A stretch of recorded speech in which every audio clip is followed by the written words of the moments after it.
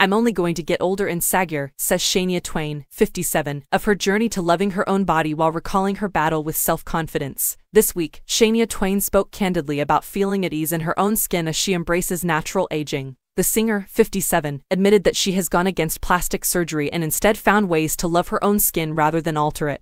But it hasn't been easy, as she recalls struggling with self-esteem issues over the years. Since she first took the stage at the age of 8, the queen of country pop has had to deal with her changing body while in the spotlight. Shania revealed to the Mirror that she considered having her breasts reduced when they grew in size during her adolescence, but is glad she didn't. Shania admitted that she sometimes turned off the lights in her bedroom because she didn't like her reflection. But, opting for a confidence-boosting nude photoshoot to rekindle her mojo, she recalled forcing herself through the period to successfully complete it. "I say you should look in the mirror and be fine with that," the singer told the Mirror. "I'm only going to get older and saggier. If I hate myself now, what will I be like in 5 or 10 years? Shania continued that she struggled with her changing body as a child, beginning to sing at a young age to help provide for her family. "My boobs got so big when I was a teenager. I couldn't keep them from bouncing, so I strapped them down and wore 2 bras and loose clothing," she explained. "I just didn't want these boobs, and I thought I wanted a breast reduction," she continues. "I thought, it is a good thing I did not do that. This is how I am supposed to look." The star always looks sensational in eye-catching ensembles as she takes to the stage and doesn't let age make a dent in her fashion sense. While Shania has previously been open about her journey of self-love, admitting last year that she was embracing her menopausal body. She even went topless for the cover of her album Waking Up Dreaming, which was released on September 23rd.